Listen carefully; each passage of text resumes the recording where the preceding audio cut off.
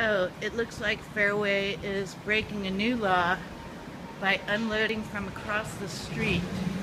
Okay, that is actually labeled as a loading and unloading zone because Loman's went out of business and that was their loading zone. But this guy loading here from across the street, that's against the law. You're not allowed to load from across the street, and he knows it.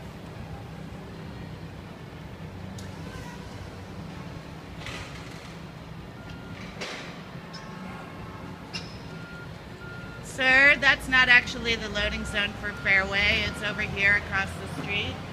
And you holding up traffic is just another part of the problem.